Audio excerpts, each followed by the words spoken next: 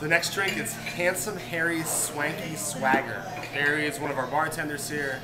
He was a bartender at Portner's for 19 years and 11 months before Portner's finally closed.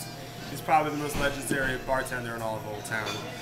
He found out the first day we opened that we actually named the drink after him. We had no idea that we did it. And, he was a little surprised, and I'm not sure how he feels about it, but I think he's grown to love it. We're going to start off with fresh strawberries. I have them quartered. I'm going to do 2 full strawberries. 2 more lemon wedges. Little simple syrup. There's always one like.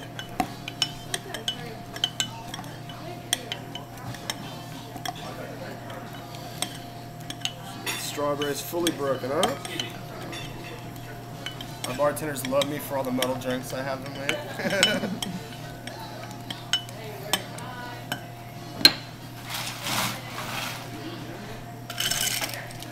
Fill it with ice. I'm using a Debon Cava. A Prosecco can also be used and will go great with it as well. Today we're going to be using a Cava though.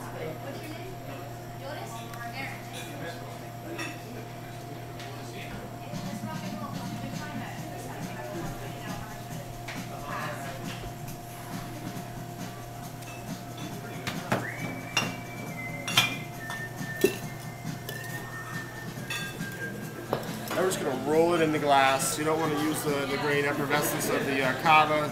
But you also want to get those strawberries in there.